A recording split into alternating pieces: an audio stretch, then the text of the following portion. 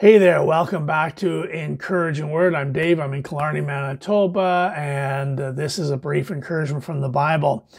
We have had an exciting weekend. Our youngest son, Darren, and his wife, Laura, had their third child, baby boy, Henry Wilbur Emilius Findlay, was born early Saturday morning. We're very excited about it. It's our seventh grandchild, so thank you for all the congratulations. We do appreciate it, and we're excited to see the baby. The baby right now is still in the hospital. He's got some problems breathing right now, and we're anticipating that will clear up, but certainly you can remember him in prayer in the Brandon Hospital.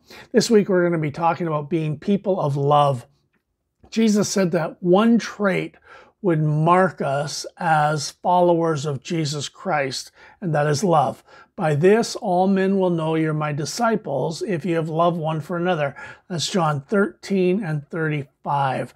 Sadly, we've gotten so caught up in trying to define ourselves as followers of Jesus Christ, and we do it in odd ways. Are we Christians who baptize by immersion or by sprinkling?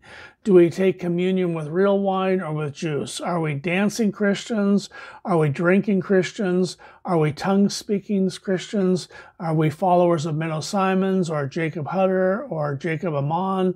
The only thing people really need to know is, are we loving Christians? Do we do what we do out of love? Do we act in love? Do we speak in love? Do we respond to what others do to us in love? Today in my devotions, I was reminded of the difference between being a thermostat and being a thermometer. Some people are thermometers, in that they reflect what's going on around them. If they're treated with love, they love back. If they're treated poorly, they act out poorly. If they hang out with honest people, they are honest. If they hang out with dishonest people, well, they surround themselves with dishonest people. They act like them. The same can be said regarding our manner of speech, or virtually anything can be said that way. Thermostat people don't respond to others or to their situation, but rather they set the atmosphere. They set the tone. If they are going into a difficult situation, they love. They up the tone by loving. If they face hostility, they love. They are the ones who set the atmosphere around them. Last week it was cold outside here in Manitoba. The temperature, or the thermometer, told us that, what the temperature was, but the thermostat inside allowed us to control the atmosphere in the house, and we got to control that. We didn't have to sit in minus 30 temperatures, but we could lift the temperature up to a place of comfort. Some people only hang out with Christians where it's always nice and comfortable. Jesus told us to hang out with the broken, with the poor, with the distressed, and he told us to raise the temperature of those environments, to change our environment.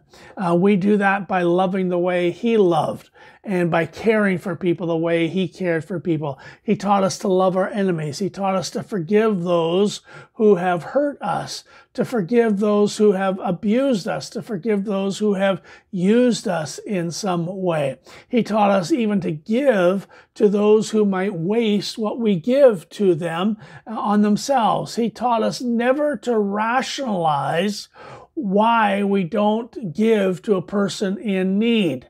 God calls on us to allow our lives to be thermostats, to set the temperature of love and grace and kindness to people around us.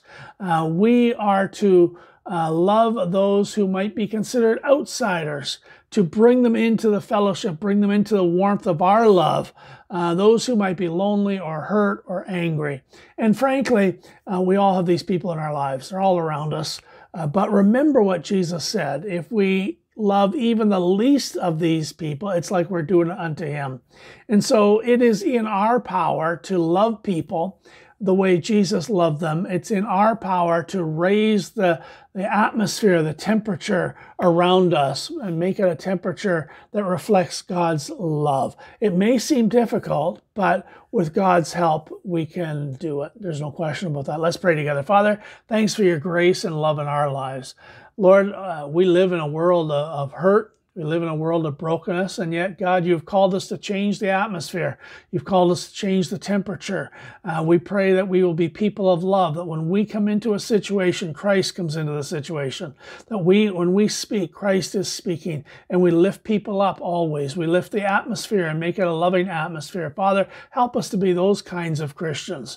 Help us to be those kinds of followers, ones who follow and do what Jesus told us to do. So I pray your blessing upon your people. Thank you for those who are that way, and that those who have loved the way you have taught us to love. I pray you help each one of us do that on a regular basis. In Jesus' name we pray.